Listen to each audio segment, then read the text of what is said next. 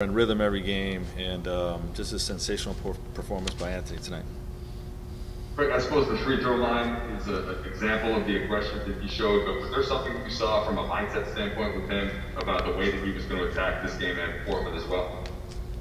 Yeah, well, I mean, I think there was matchups in both games, that were a problem for our opponent, and we wanted to make sure that we exploited that.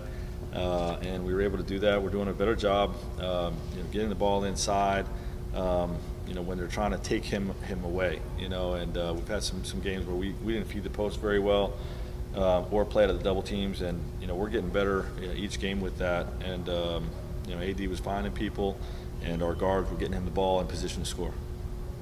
And Frank, Dan had just asked AD about LeBron. He said basically, trust me, he'll be fine based on what he saw at you. Is there anything you can share along those lines about kind of confidence of him coming back and getting to where he expects to be? Yeah, no, I mean, he looks good in his workouts. Obviously there's going to be a little bit of a, an adjustment period with him in terms of getting his rhythm and timing back. Hopefully we have enough time. For that to pick up very quickly. I tend to learn to have confidence in LeBron James in situations like that. And, we've said all along, we're going to battle through this stretch the best we can and try to get as healthy as we can down the stretch, knowing that we can do big things if we get our two horses and really our whole team back, Dennis included.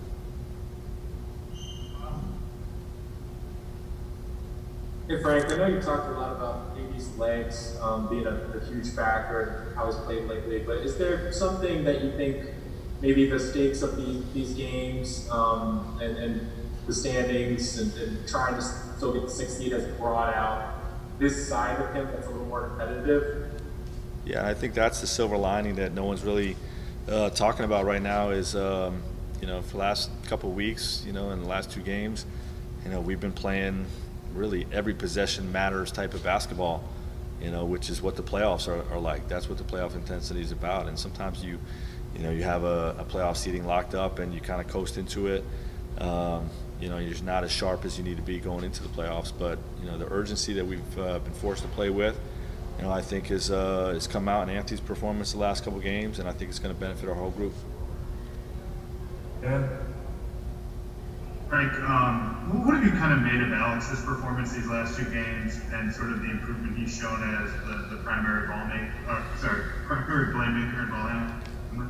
Alex Caruso has stepped up big time, in these last 2 games. He really has. He's for all the talk about Anthony in the last 2 games, with high scoring totals. Alex has had his 2 highest scoring totals of the season in the last 2 games as well, 18 and 17 points. And, to do it without skipping a beat on the defensive end where he is an elite defender. And I think it's worth mentioning that he has to be considered for all defensive team, with the way he guards, the way he does everything on that side of the ball. So to see him, dominate on the defensive end and, take control of our offense and play on both sides just proves his value to us. And, it was a big reason we won a championship last year, and he's going to be huge for us in the playoffs this year. Bill? Frank, how have you seen AD accept the challenge of trying to lead this team without LeBron over this stretch, and was tonight maybe sort of the manifestation of kind of that relatively short-term journey he's on? Yeah, I think with Anthony, he really leads with his play. As much as with his voice, and he's rallying guys and, talking things out throughout the game and whatnot. But, he sets a tone for us with his assertiveness. When he comes to play the last 2 games, like he did the last 2 games, looking to dominate, then everybody else gets a little bit more, air in their chest, and you get more confidence in what we're going to be able to do that night. And, it just takes time when you miss as much time as he did for him to be able to, have that sort of that sort of pop to his game, and so I think it's been great with his leadership, of late. Following up on that, is there a trickle-down effect? Obviously, the impact he makes statistically speaks for itself, but do you feel like there's any tension released by, okay, this looks like the guy that helped win his championship? And also, does it affect the LeBron timeline at all? Just being like, hey, if AD's playing this way, maybe he can take a couple extra days to get back right. Yeah, I mean, I think it affects the confidence of the group, but I don't think it affects Bron's timeline. You know, Bron's going to try to get in there as much as he can to get a rhythm without agitating the ankle. You know, I mean, I don't think how Anthony's playing or what our seeding situation looks like is going to change LeBron's timeline. Yilman? Frank, we saw the Mark Trezz pairing for the first time tonight. Why did you go to those two together for the first time, and what did you think of them together?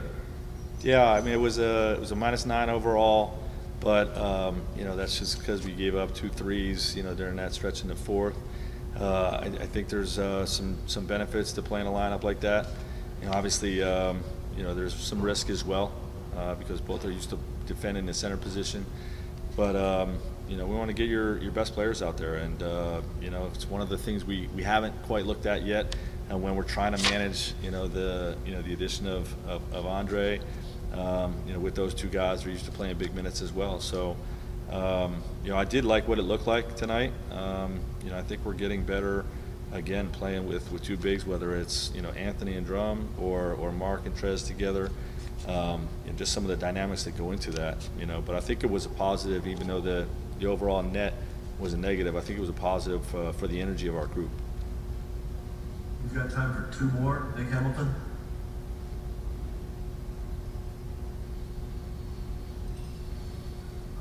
Nick, you can go ahead. You're on mute. There you go. Hey, Frank.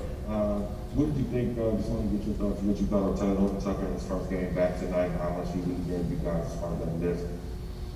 Yeah, we missed Talon. You know, when we're short-handed, and especially at the ball handler position, you know, and Alex has got to sort of handle it as you know, by himself, and we have to ask wings to bring it up and bigs to bring it up and whatnot. You know, that challenges your offensive flow big time. You know, and you know, for him to come back after 2 games and, you know, just really to kind of stabilize us, you know, and give us somebody that can get us into our sets, and but still be that attacker that he is. He made 3 in the first half. I thought he was great tonight, and you know, he was definitely missed in the last 2 games. Mark Berman.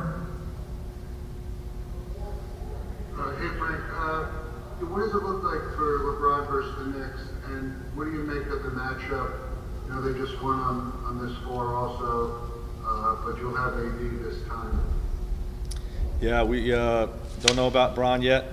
LeBron's day-to-day, so we don't have an answer on that yet. And you know, obviously the Knicks are playing exceptional basketball this year. You know, to come in and beat the Clippers on their home floor is a big-time win. Coach Tibbs has done a phenomenal job on both sides of the ball. You know, with their defense and, you know, the way they're playing together offensively and how he's using Julius. You know, I think he's done just an exceptional job.